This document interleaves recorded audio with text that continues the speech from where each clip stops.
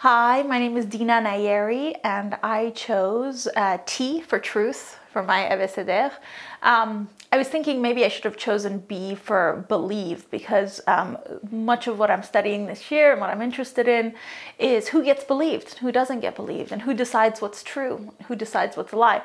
When I was writing fiction, or when I was studying fiction, one of the things that we learned is that, truth, as we all know, is subjective, but one of the great things about good fiction is that it captures a particular person's truth while actually making it kind of apparent all that they're missing or all that they're not seeing, and what the other people in a story might view as the more true thing. So for me, how this applies to the real world is fascinating, because when you look at one of my favorite subjects, or one of the subjects that I've been most recently obsessed with, when you look at refugees and what happens to them when they try to tell their story as they cross borders and enter new countries, it's interesting to see how much their culture and ways of storytelling affect what truth they choose to tell, and how those truths are perceived, and how maybe they're seen as dishonest by people that are used to hearing stories from a different cultural perspective, because after all stories are cultural.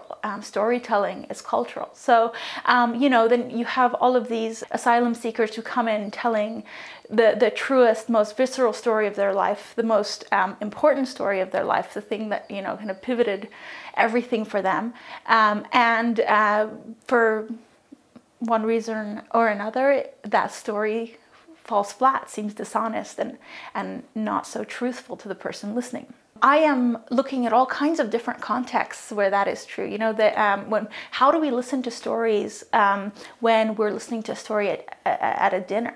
How do we listen to a story when we're, say, listening to someone talk about a business that we might invest in? How do we listen to a story when, it's someone that we love? How do we listen to a story when we're negotiating? How do we listen to a story if we are gatekeepers to country? So all of these different situations change the way that we see truth and the way we examine potential lies, how on the lookout we are. And of course that in turn affects people's lives and futures.